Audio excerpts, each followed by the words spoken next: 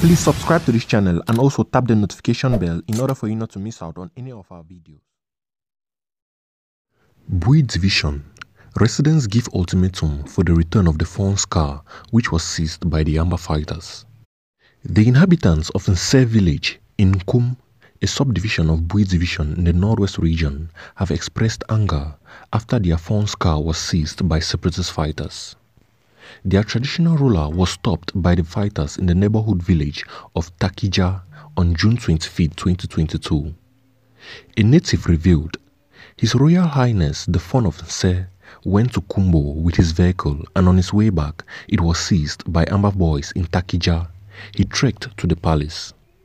The incident has since raised tensions. Our sources narrated that, "We believe that if the fawn is hurt, everyone feels the pains.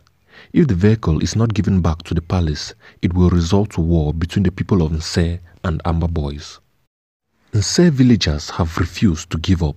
They have vowed to brave all the security to ensure that their fawn's car is retrieved.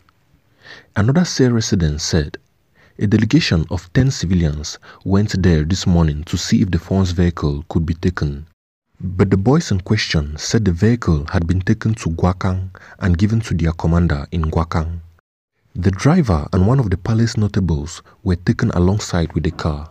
The delegation is yet to return." The incident comes shortly after the road from Kumbo to Se was cleared following the death of a dreaded Ambazonia separatist leader. Nse has largely remained a peaceful village as compared to others in the Bui Division, despite the marked rise in violence due to the Anglophone armed struggle. The traditional ruler of the village remains one of the few residents in his village and palace. He has also maintained a low profile and avoided dabbling into politics. Yet, this has not kept him from running into disagreements with the separatist fighters, believed to be enraged by his lack of support for them.